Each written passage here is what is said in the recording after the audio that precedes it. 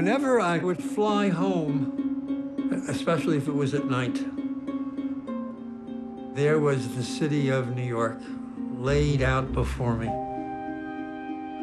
And I thought to myself, this belongs to me. It's extraordinary. Directed by Neil Barsky, Koch is a documentary on the former mayor of New York City. In his review, A.O. Scott writes, like Walt Whitman, another hard-to-classify embodiment of the spirit of New York, Edward Koch is contradictory and multitudinous. The hour and a half Mr. Barsky provides might be enough time for a lesser figure. Mr. Koch needs more.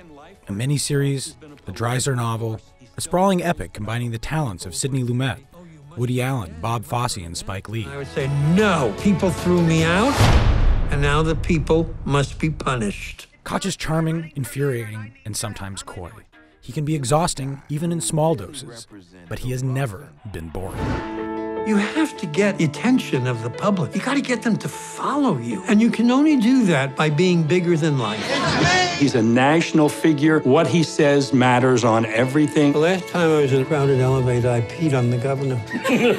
Koch has lived his life in the public. Am I doing all right? Thank you. Hi, everybody. That is his family. I think it's his oxygen.